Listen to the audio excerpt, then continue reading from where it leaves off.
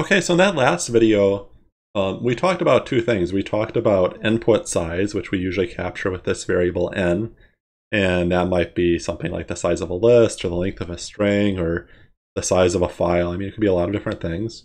But we had the input size, and then we had, well, how many steps do I have to do? And we thought carefully about how we could define our steps, like what is a step? And then once we kind of define them, it's a little bit easier to go through and count how many steps will get executed when we run our program, right? Some steps might be executed once, some might be executed many times, that, varying depending on the size of the input. And so now what we want to do is kind of connect these things a little bit more formally. We have this idea that the number of steps is a function of the input size, and so really we kind of, for any piece of code, we could get this function that's relating those two things, relating the input size and the number of steps. And we want to have a mathematical way of kind of categorizing these functions, right? To say, well, how fast does it grow? How does the amount of work I have to do scale up as the data scales up? And this notation is called big O notation. It's one of the more mathematical things we'll do in this course. And it turns out, though, that it's actually something you're going to see a lot in practice. For example, later in the semester, when we're learning about machine learning algorithms, there's going to be the documentation for those. And those will often be defining the performance or cost of running an algorithm using this big O notation that we're about to learn, right? And so you need to be able to read that. Even if you kind of aren't developing new algorithms, how can you choose the right tools, right? Because it's going to talk about big O notation in the documentation. Or this other one here. Here's another one. You can see that this one has a lot of complexity, right? We want to be able to understand this language to be able to figure out what we want to use. Now, another advantage of this is that these kinds of questions come up a lot in interviews. I've maybe had like a dozen tech interviews in my life, and I would say most of them will ask me to write some code to solve some sort of problem. And I'd say about half of them, after they do that, well, a follow-up question, which is, tell me the big O complexity of your code, right? So this is kind of a little bit more technical, but it's going to be practical too, and it will help you with interviews. Okay, so, right, we care about classifying these functions that relate input size to the number of steps.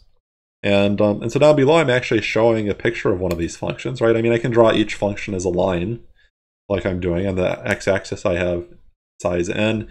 And on the y-axis, I have f of n, which is the number of steps. And so really, like when I'm trying to classify functions, you could think I'm really trying to classify them by the shape of the lines that they make when we plot them. And when we're trying to classify them as part of this theory, there's things that we care about and things that we don't care about. One is that I'm not going to care about the scale of the y-axis. And the reason I don't care about that is you already saw that there was this fuzziness in terms of how I count steps, right? I mean, it's easy for you to look at the same code I'm looking at and kind of you identify twice as many steps. And so when we're counting, right, I mean, it would be easy to change that scale, right? Maybe mine goes from 0 to 1,000, yours goes from 0 to 2,000. And so we kind of, in this theory, we want to take that out. We're also not going to care about small inputs, although that might matter in practice. Not a part of this theory. The only thing we really care about is the shape of that curve, right? Is it a flat line? Is it a curved line? Is it sharply curved? And so the kind of the way we're going to define the shape of it, or kind of describe it, is we're going to try to find a simpler function that's an upper bound on it.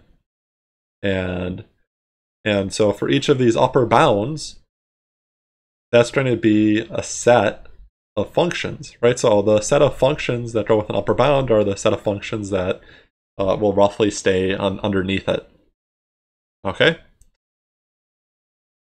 So let me just give an example. So that first line I plotted was 2n squared plus 100.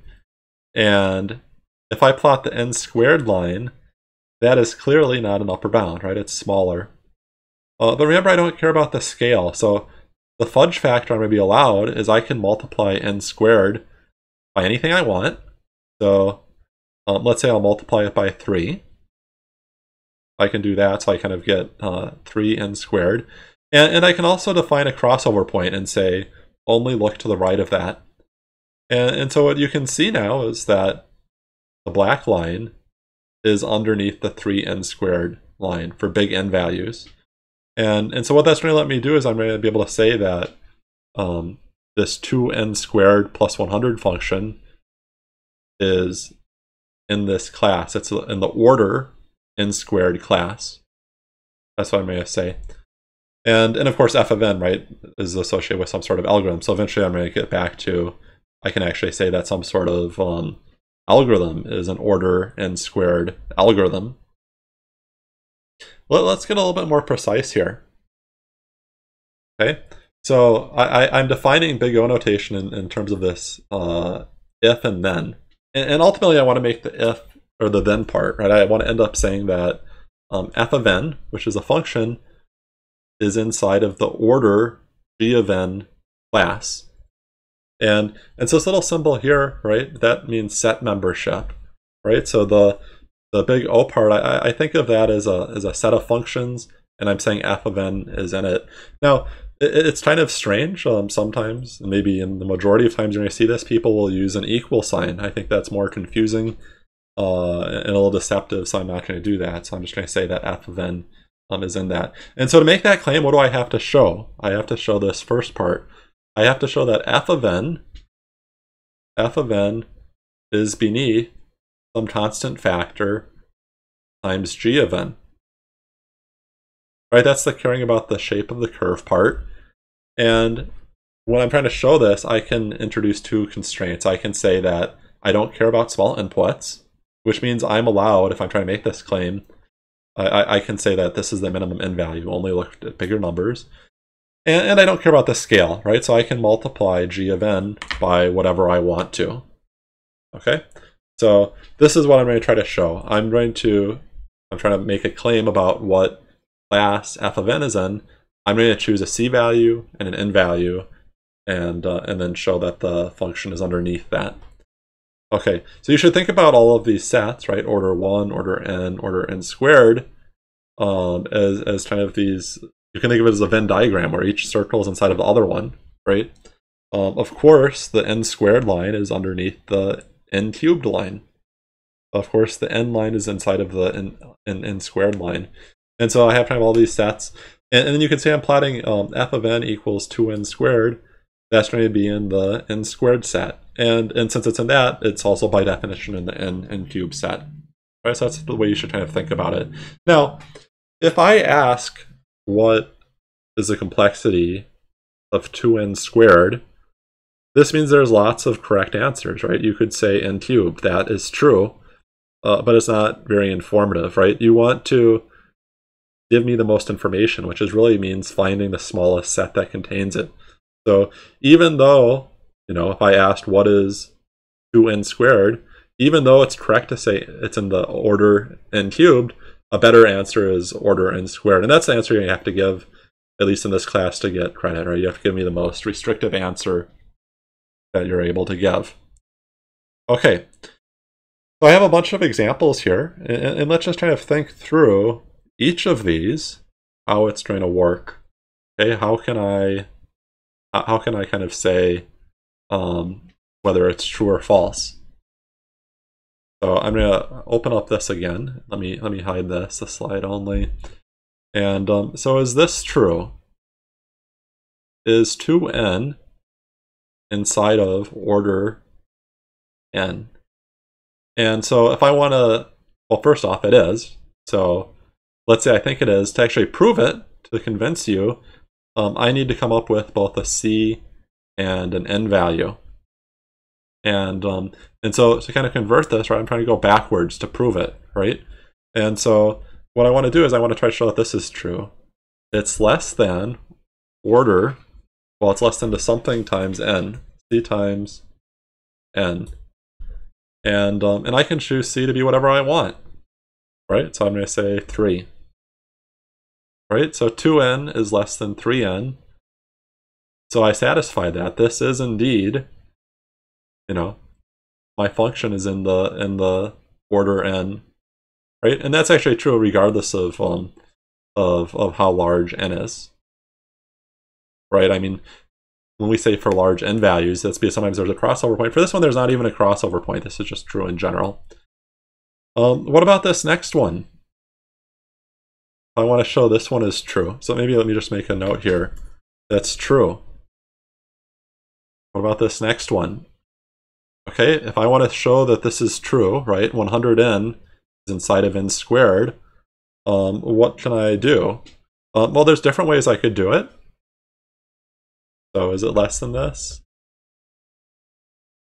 I make that true.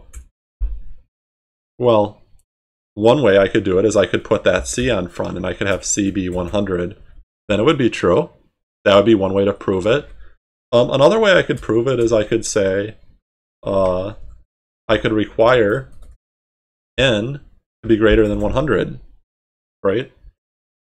I mean, let's say n is 101. 100 times 101 is less than 101 times 101, right? And so you can kind of see when I'm trying to prove these things, sometimes I might use the c factor, or I might set a lower bound on n, but either way I can try to make my point an end and prove that the function is in that set. Okay? And there's no real bonus points for having tight bounds, right? I mean, I could have just as easily made my argument by saying n is greater than 1,000. That's a perfectly fine answer. All right, so this one is also true. What about, sorry for the font there. What about this last one? Is n squared in this? And the answer is it's not. Right? And I'm not trying to give a very formal proof, but let me kind of give you the intuition here. For n squared, it's a curved line, right? It's a quadratic function. It's trying to keep curving up, and it's trying to get steeper and steeper and steeper. This, 1 million times n, is a straight line. Right? It's a straight line. And if I multiply a straight line by some constant factor, guess what? It's still a straight line. Okay, so this n squared will eventually, after some crossover point, be above the straight line, right? So this does not fit underneath this, right? So this part is false. I'm going to just say false right here. Okay, the first two are true, and this third one is false. I'm just going to put this back to kind of keep my slides clean here, and then I have some more problems of this nature. Right, so let's go to the next slide. Okay, and you can see I'm just plotting what I just talked about, right? That it's a straight line that will always eventually be underneath the curved line. Okay, what about this one here? Well, the first one's pretty simple, right? I think that, n squared, we're always, when we're talking about input sizes, right, that's positive numbers, right? So you should always keep in mind we're dealing with positive numbers. When I'm dealing with positive numbers, well, of course, n squared plus n plus 1 is going to be bigger than n squared. Okay, that one's very simple. I don't even have to have either of my fudge factors, my c or my n. What about this one? Is n squared plus n plus 1 inside of n squared? So let me just make a note here. Right? This first one is true. It turns out the second one is true as well, and the way I can do that is by, it's a little bit more reasoning, but I can say that my fudge factor will be 3 times n squared. And why does that, let me actually just add a note down here, this one's true. Why does that help me? Why does that prove my point? Well, because since I have 3 n squareds, and I have 3 terms over here, well, n squared equals n squared. N squared is bigger than n squared is bigger than 1, right? So when I multiply this by 3, I can make that work out. Okay. What about this one? This one is false, right? Because I have this polynomial on the right, it's of a higher order, right? When I have n to the 5th, that's just going to curve more sharply than any of these things that are of a lower order, right? So that one's going to be false. All right, so let me just kind of clean this up for when I save my slides here at the end. Right? Oops, and you can kind of see that, right? There's no constant factor that's going to make that one true. Now, we're going to want to simplify when possible. So, for example, in that first one, right, I said that n squared is of the order n squared plus n plus 1. Better answer is just say it's of n squared, right? So minimize when possible. Okay, so what we're going to be going into next is we're going to be looking at actual algorithms. How can we tie this all together? Right, so remember that f of n is what relates the input size to the number of steps for a particular algorithm. And so just a bit of a note on notation here, right? I've been doing kind of all stuff like this where I say that this function is in order of something, and when I say that algorithm A is in the order of something, I'm just saying that that corresponding f of n for that algorithm is in it, right? So it's kind of this is kind of a shorthand where I actually don't explicitly define f. Okay, so let's look at a piece of code here, right? So we had this example before, and we saw that for an input size of n, we would have 2 times n plus 3 steps, right? So my f of n equals 2n plus 3, and that 2n plus 3 is less than or equal to 3n. So 3 is my fudge factor c, and that's true for big n values. Therefore, this piece of code is order n, right? If I go to this other version I had, right? So before, remember when I had this version, kind of depending on whether they're even or odd, I might have 2n plus 5 or 4n plus 5 steps. I'm going to go with the worst case scenario. And guess what? 4n plus 5 is less than or equal to 5 times n for big N values. Therefore, the code is order n. And so you can kind of see this elegance of introducing these fudge factors, right? Because when I'm counting steps and there's this flexibility in how I do it, I can be off by a constant factor. By bringing back in the c, I'm going to ultimately get the same complexity in the end. So the kind of this theory of constant factors means that I don't have to worry as much about how I count my steps. So in the next piece, I'll actually do some more examples, but I'll kind of break off there for now.